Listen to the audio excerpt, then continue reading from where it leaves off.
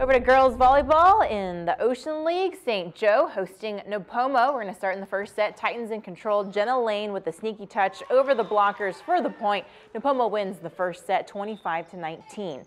Back and forth in the second. St. Joe with it. Teresa Domingo taps it to the floor. It's 11-10 Knights. And St. Joe keeping it close later in the set. Olivia Lagren loading up the back row spike. She scores it. Knights down 2. Nipomo able to close out St. Joe, though, from the service line. Daisy Alejandro drills it off the net, and it crawls over. Titans take the set 25-21.